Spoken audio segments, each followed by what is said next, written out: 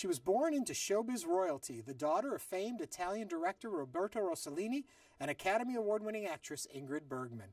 With brains, beauty, and talent, she's carved out a career to be envied. As a model, she was the face of Lang.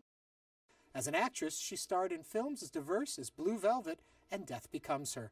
And as a producer, she gained internet superstardom by writing, co-directing, and starring in a series of shorts for the Sundance Channel called Green Porno, where she acts out the mating habits of insects and wildlife.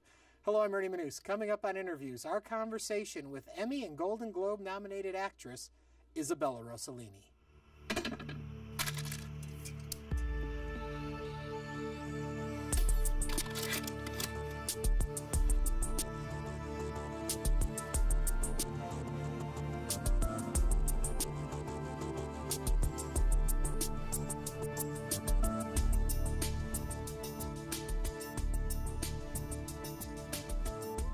Has your concept or idea of beauty changed over the years? I don't have an understanding of beauty. I mean, you know, yesterday I presented a film that I did about my father, because my father is 100 years old. And when I'm asked, why did you felt the need to make a film about your father? It's because my parents, I always remembered, or because of my work as model, I'm always asked these questions about the glamour, the red carpet, the wonderful clothes. And of course, there was some talk about it, but it wasn't the principal thing that we've talked about in my family. My family was successful, and so some of it came with it. But, you know, my mom looked at movies as an art, not really as a showcase of a beauty or her showing her clothes, or, you know, she was really breaking with the tradition, so much so that she was then thrown out of Hollywood, where she didn't come back for many years. Right. And I always loved fashion, and so it was delightful to be, I was delighted to be a model for so long. But to me, the great interest in fashion was photography, for example. So, and I think photographers are given a showcase in fashion to show their art. So they know that they have to photograph you beautifully because the context is fashion or beauty or cosmetic, but really the research is in composition and color and all that. So I don't really know specifically what is beauty. I never really think about it. You know, you don't think about that. You think to have, you know, if you wear a beautiful clothes, how to make it flow in like a dancer. You know, in a certain way to make a shape in that frame that is a square or a triangle or is horizontal or vertical. So the truth is that I don't spend much time thinking about beauty. You know, there is the saying, beauty is in the eye of the beholder, and that is also true. You know, it is important that what is beautiful for you remains beautiful, and that you assert it. And actually, I think that the definition of style is when somebody does recognize, has a reaction to something and shows their reaction. Yeah. You know, and then we have a way to learn. You know, I have seen, for example, films that first time I've seen it, I thought they were terribly boring, but then a wonderful reviewer would explain it to me, and then I would look again at the film, now it looked beautiful. Yeah. Or, you know, you can also think of George O'Keeffe or Maria Callas. They weren't particularly beautiful women, according to the rules that they were at the time, but they had such wonderful styles that they became beautiful. So beauty is also not only in the eye of the beholder, but it's an expression. Well, let me take you all the way back. Yes. Do you remember a point when you realized how well known your parents were? Was there ever a moment when you realized, hey, wait, they're famous? Yeah. Not really, not really. First of all, I grew up in Europe, so in Europe there is less that feeling that filmmakers are, in America, they are like the American royalties. Right. But in Europe, we have the royalties, and so filmmaker is considered very popular, but is a job. So there was less of that emphasis. And then it did take me quite a while. You know, I didn't understand how famous they were until I think I was an adult. Still today, I'm surprised that people remember my mother, Ingrid Bergman, or my dad, and to remember them with such fondness. Yeah. But it's hard to imagine, and I would imagine that, you know, the children of Angelina Jolie, that they don't realize how famous for there is mom. As Ingrid Bergman, for me, was really mom, principally. Yeah. You tell a story of being at I guess it was maybe an antique store, and you're wandering around, and you kept seeing this woman off to the side. Can you tell the story?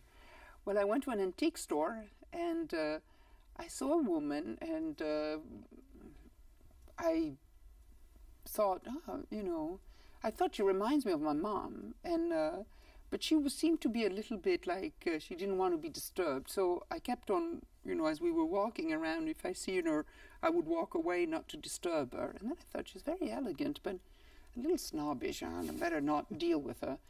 And then I realized that I saw myself. It was myself in the mirror, because in this antique store it was very full of things and they had mirror. So occasionally I would capture my image, and I didn't recognize myself because I'd aged.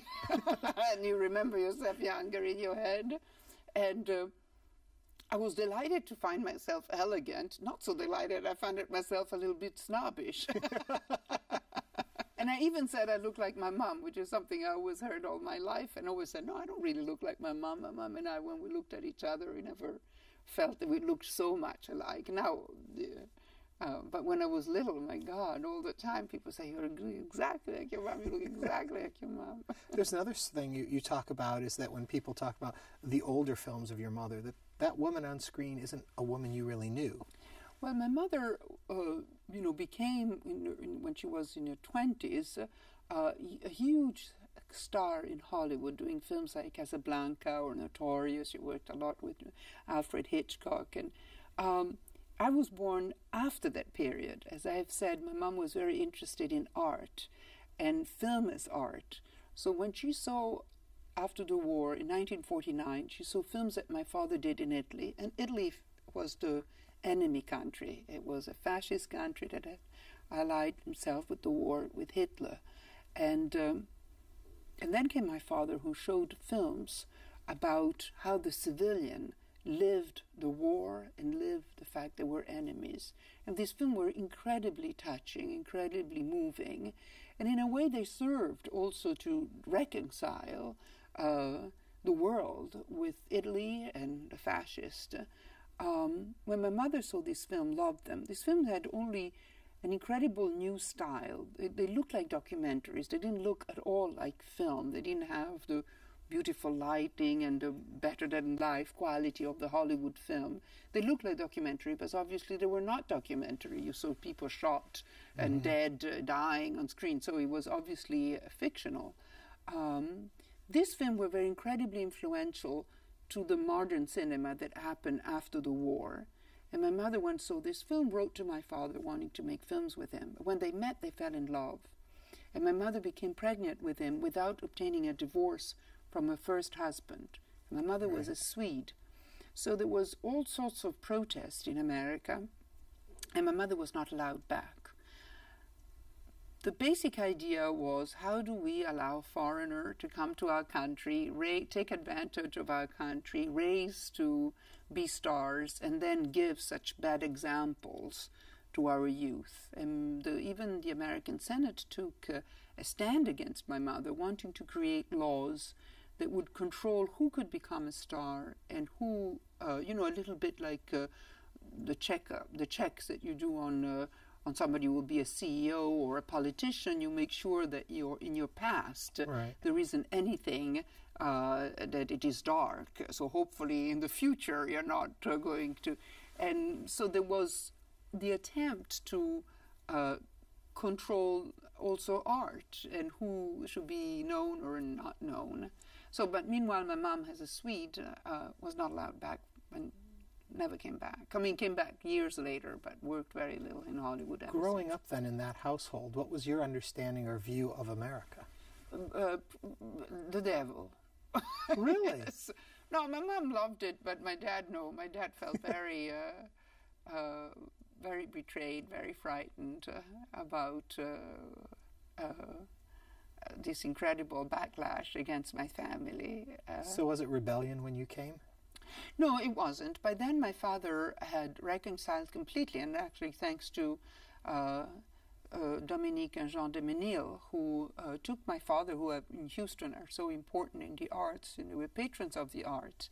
And actually Jean and Dominique de Menil took my father under their wings, and it was one of the artists that they fostered. My father's intent with cinema, it was to use cinema to, because he said to me, if I have to describe an elephant, I would say something very big, gray, with a long nose, and each one will have a different idea of what this elephant is. And if you have to read about it, you have to learn how to read and write, and everything is very imprecise. But when you have photos or film, you immediately, in 1 second, have a lot of information and a lot of precise idea. So my father attributed to cinema the ability to defeat ignorance and therefore misery. And in that utopistic, enthusiastic commitment to society, it felt, a good ear in Dominique de Menil and Jean de Menil, who were looking for artists that was also socially committed. And actually my father came to Houston and opened the media center at Rice University. And meanwhile, he was trying to create, under the patronage of the de Menil, a way to make films about science. Not a documentary, but a new film where you can, because they were very much against the idea that art and science is two worlds that never meet. And they felt that was an artificial separation that was damaging, and the two had to be reconciled. So my father did reconcile to America, but not with Hollywood, but the America of the great patron and the America of the great universities. And I don't mean to jump away from where we're talking right now, but I can't help but see the similarities then with green porno. Yes. When you talk about what your father wanted to do with science and art and image. Well, I didn't think about it when I did my short films. My short films were commissioned to me by the Sundance Channel, that is the great Robert Redford, who is the head of it. And Redford, throughout his life, is obviously an enormous Hollywood star, but he always felt that Hollywood and Hollywood studio was one expression of cinema, but that cinema has to have other voices too, and not just the voice of the studio. So he was incredibly influential to the independent film, where also became so important in America, creating the film festival and financing film. And to him, this is what it is about, this country, which is diversity and having everybody speak up. So you can't have just the voices of this gigantic film that cost a lot of money, and they are marvelous, but you have to have other voices too. And Redford commissioned, because it felt that the internet offered an opportunity for these other voices also to be heard, now for short film, for everybody. And so he commissioned me and other artists to create a series especially for the internet.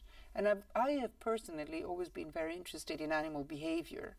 And what Redford said, in my series, if there is any reference to the environment, I will be more inclined to finance it, because he's a very big environmentalist. I thought, I'm going to make a series about animals, but what is it about animals that everybody would be interested in? Sex, because I know everybody's interested in sex. So I made several episodes, 2 minutes each, about how animals mate. And the films are not documentary. They start with me saying, if I were a fly, and then I transform myself with incredible costume that Andy Byers and Rick Gilbert helped me create.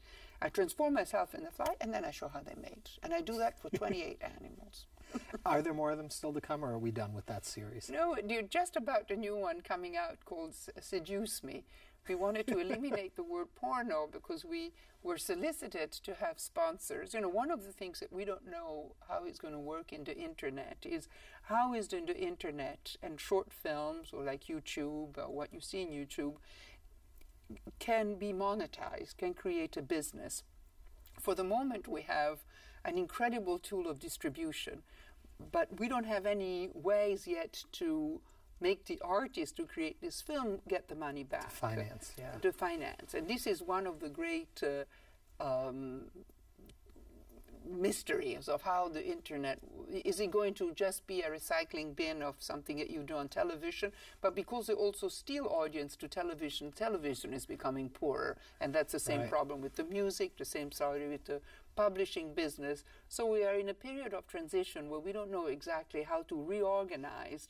So there is the incredible ability to reach a lot of people, but we can't sell tickets, you can't sell copies of books, you can't pay royalties. So how do artists can get, not only artists, but everybody who works in the industry of cinema, get some of the money back so they can perpetuate making film? How do you envision property ownership of art?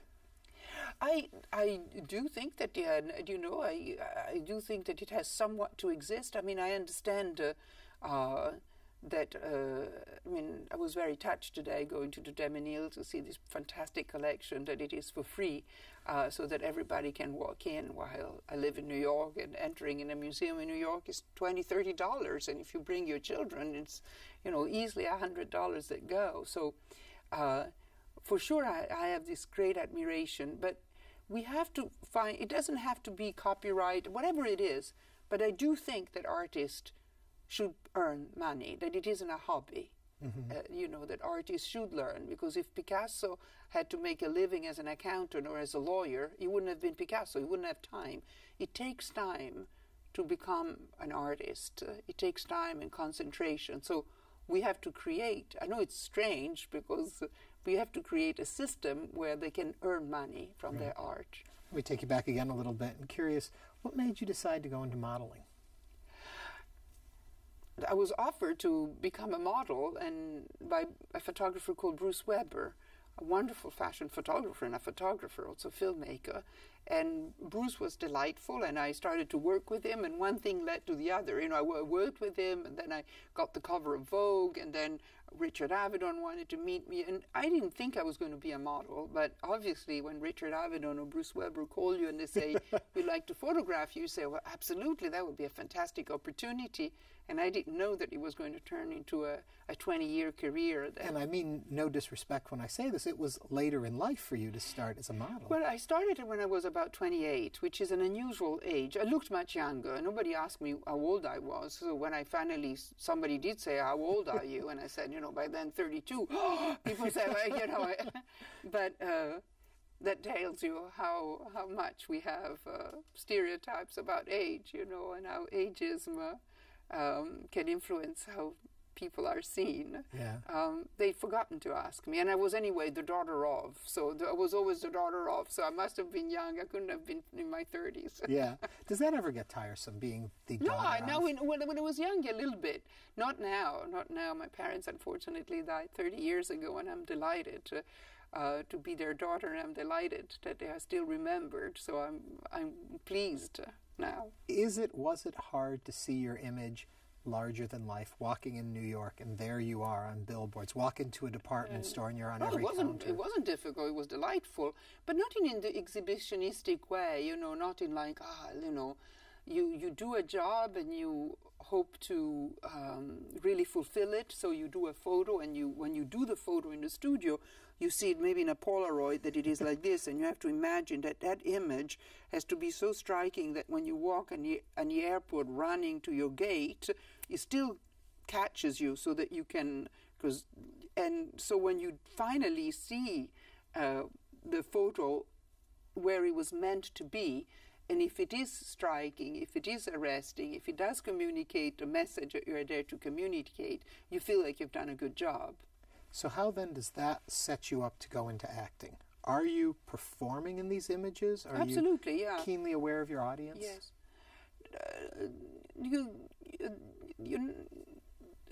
Modeling, it's almost like being a silent movie star. You don't have to have a dialogue, but you do have to show emotion. There is, the great Diana Vreeland, who was considered a sort of philosopher or, high priest of fashion, said there is no beauty without emotion. It's nothing if you are the perfect nose and blue eyes and blonde, but you stay like this in front of the camera. That doesn't work. It's the emotion that the camera has to capture, and it's the emotion that people react to. So in that sense, it's also like acting, where you emote in front of the camera. Yeah. But you also have to learn a dialogue, and you have to pace your emotions so that you can tell a story. So it's a little bit more complex, but definitely there is a lot of things in common between modeling and acting. Was it an easy transition for you?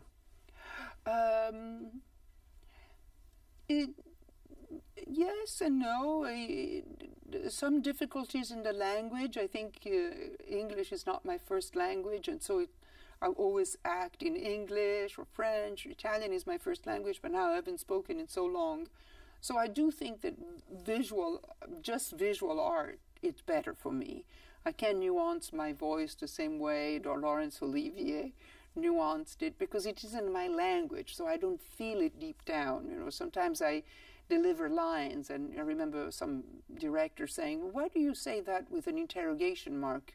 I said, "I don't say that. I say it with certitude." He said, "No, I hear," and I think it was just the Italian, song that made it, deformed it into an interrogation mark instead of an affirmation. So I work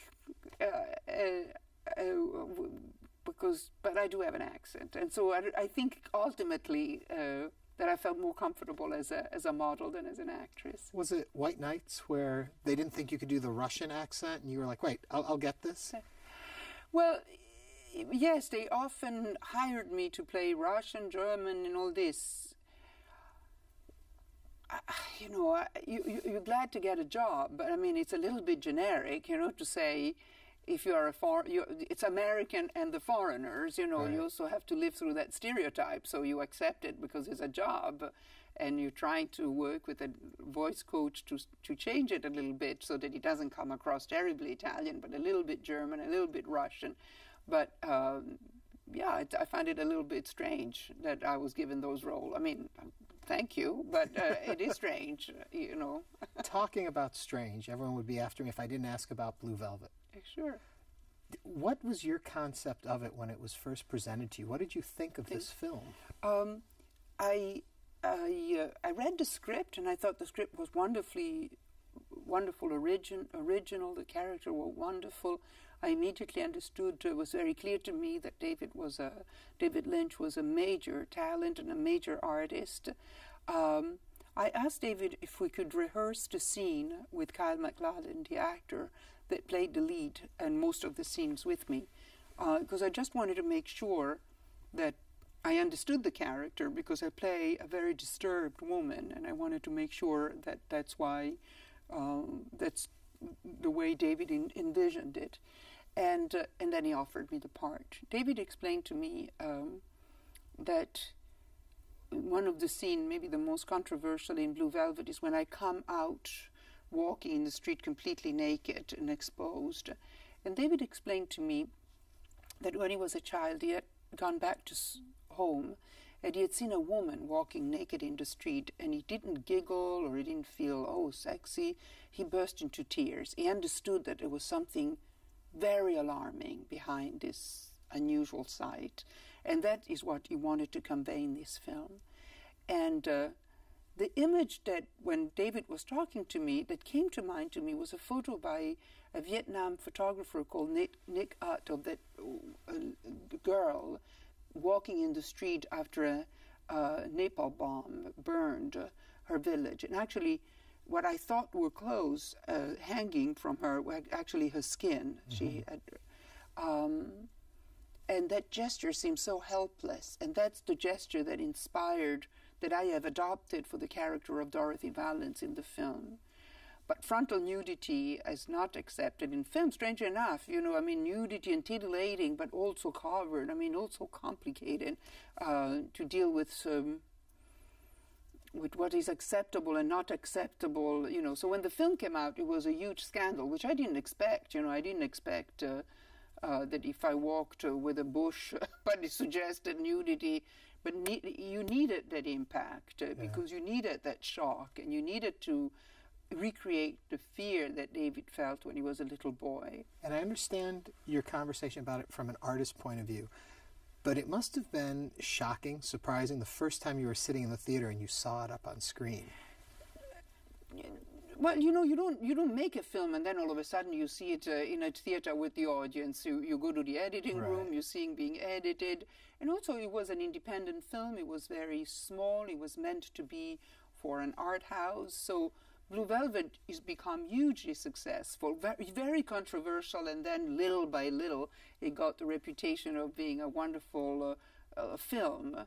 Well, we didn't expect that success, you know, and also to be exposed to that kind of press or that kind of, you know, it was meant to be more of an art house film, and so maybe reviewers or people would understand it better. But instead, when he hit them, you know, it became a pop culture.